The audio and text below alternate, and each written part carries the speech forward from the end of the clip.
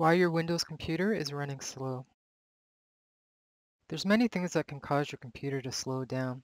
Could be programs running in the background, such as malware, or legitimate helper programs that are just running in the background waiting to do something for you, or check for drivers or things like that. Another reason is your power options, where you've actually set it to save power and reduce the computer's performance in doing so. Other reasons could be disk space, if you're just having slow browser, could be browser related. So the first one we're going to touch on, which is the most common, is malware.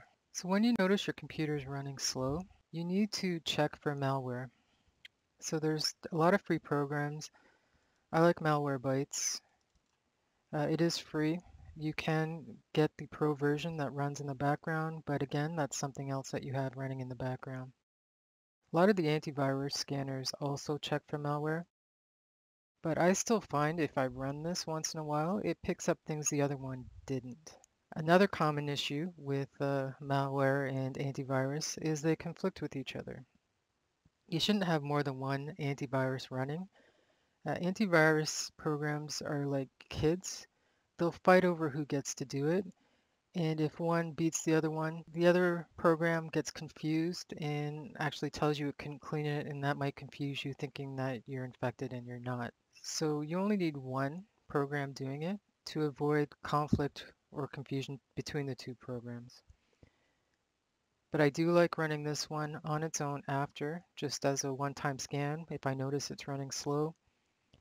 And after you scan, make sure it's up to date first. It's going to give you a list of what it found. You need to briefly scan through that because it might actually, and with any antivirus, since those programs are made for deleting stuff from your computer or removing stuff, give it a quick scan and make sure it's not removing something you don't want it to remove. Usually it's pretty good though. So once your machine is clean, if it finds things, it's probably going to ask you to reboot. Run it again after rebooting until it doesn't find anything. Once you finish scanning for viruses with your antivirus software and malware with a malware software, you need to look at programs you have running in the background.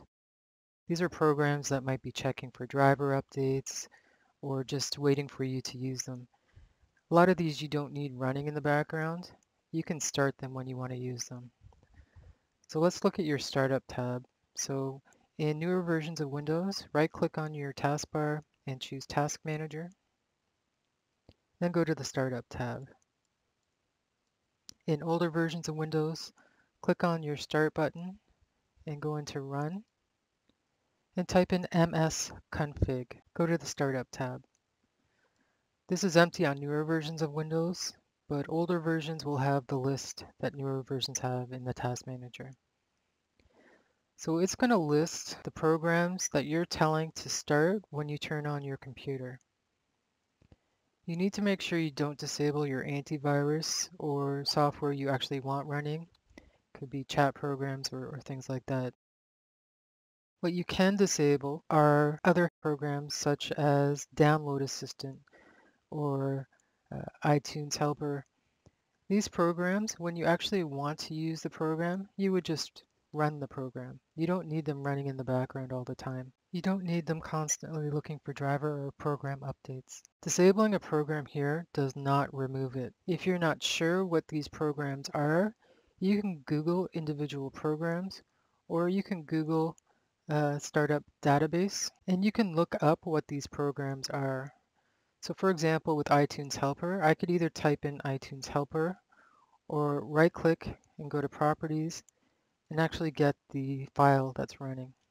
Copy it, paste it into the database or into Google, and do a search. It will then tell me what this program does and its recommendation, whether or not you should rerunning it, to turn it off, or it's up to you. So once you've disabled the program here, it just means it's not going to start at boot up. It is still going to be installed on your machine, and if you find that you miss it and you want it running in the background, you can always come back in here and enable it.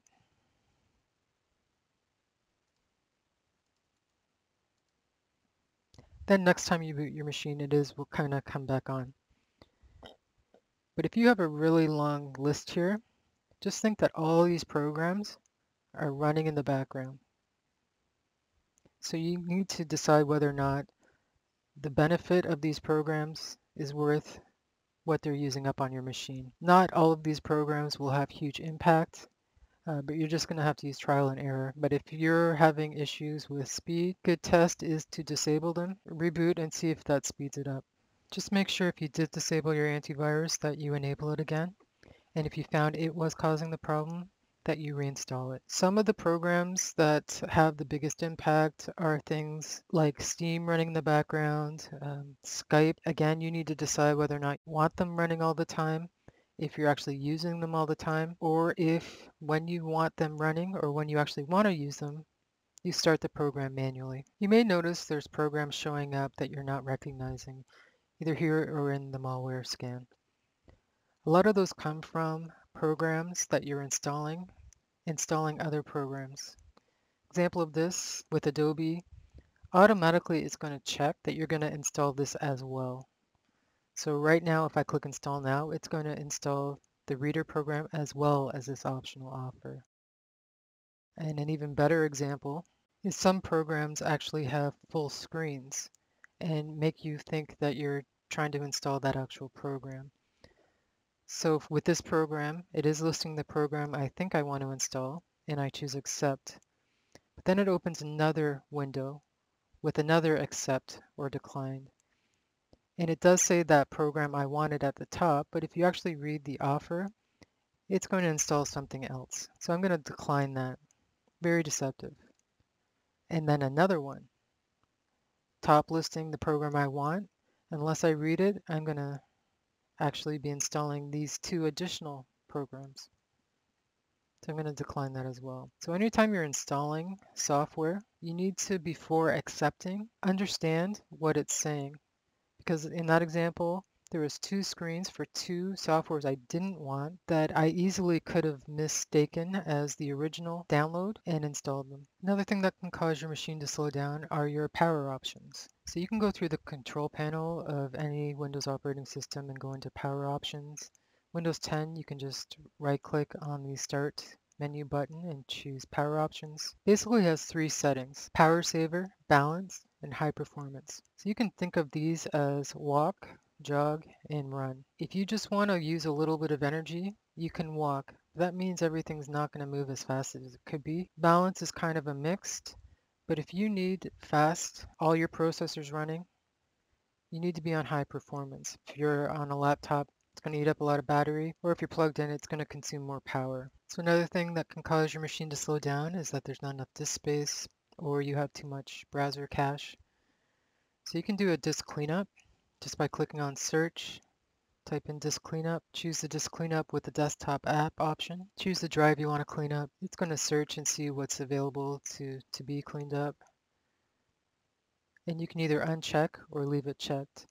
So right now, if I ran this, it would free up just from temporary internet files over a gig of space on my hard drives. Once you've cleaned up your drive, it's a good idea to run the defrag program on it.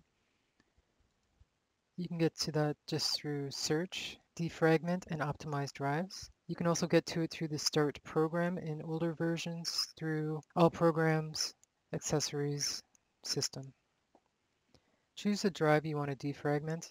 You can actually run an analyze to show you how badly it's fragmented, or you can just choose to optimize it. You can also set this program to run, say when you're not using your computer. If you leave it on all the time, it'll run overnight as well. If you go into change settings, you can set up a schedule. If you're still finding your computer slow, it could be that your profile or part of it's corrupt. You can try creating a new user on the computer, logging in as that user, and see if you're still experiencing slowness. Other things it could be is memory, or some of the parts have gone bad on the machine. Didn't really touch on individual programs here. Browsers have individual settings, so those will have to be done separately.